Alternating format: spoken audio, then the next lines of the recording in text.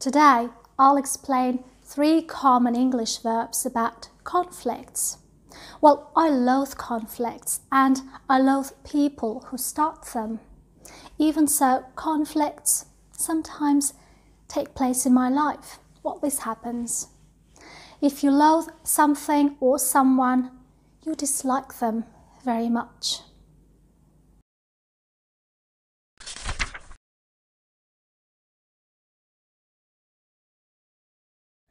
This is how the British and American actress Emily Blunt uses the word. How do they react when they see you? My daughters in general loathe to see me on screen.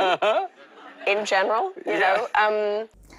The next verb is to bicker. To bicker means to argue about unimportant things. We can bicker about or over something. Well, my parents bicker from time to time.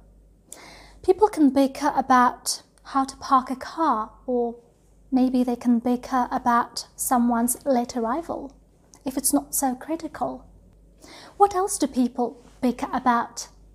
Tell me about this in the comments. The last one is a phrasal verb, to tangle with somebody. To tangle with somebody. If you say, I don't want to tangle with this person, it means you don't want to start an argument or a fight with them. You don't want any contact that may lead to a conflict.